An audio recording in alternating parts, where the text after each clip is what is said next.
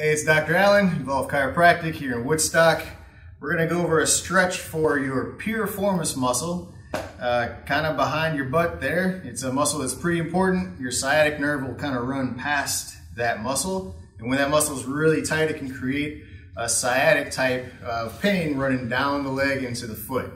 If that is something you're dealing with, this is going to be an awesome stretch for you.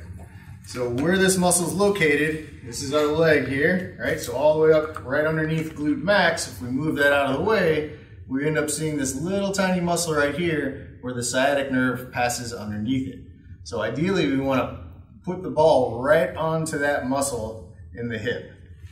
So the best way to access this is going to be to lay down on the ground, and we're going to bend the leg that we're working on and cross it over the opposite knee. Now from here, I'm going to take my ball and I'm going to look for my hip bone, right? So there's the large hip bone on the outside, right? That's from your femur. And then you have your other hip bone, which is kind of that dimple in the low back. You want to kind of bisect those 2 points, and that's where we're going to put our ball. So right into this area. And then from here, I'm going to slowly put the ball on the ground. And now I'm going to roll my hips towards the ball on that side. From this position, I'm just going to kind of hang out and do some deep breathing. On a scale of 1 to 10, 10 being the worst pain possible, I don't want to get over a 4 or a 5.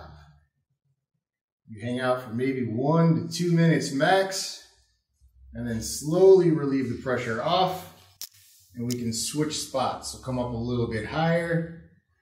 Let's try that same movement. So I'm using my leg that's on the ground. I'm pushing into my foot as I roll my pelvis on top of the ball.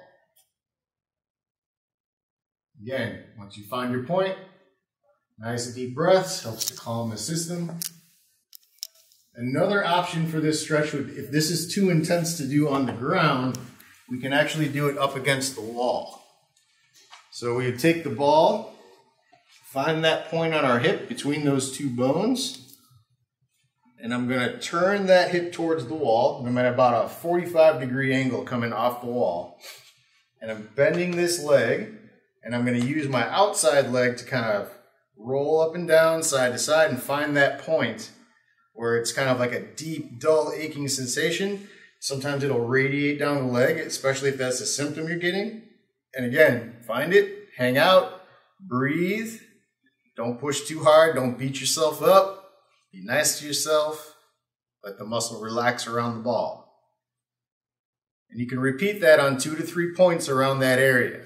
All right, so again, don't spend more than 2 minutes. You can bruise the tissue, which we do not want to do. So good luck. Get at it. Have fun. See you soon.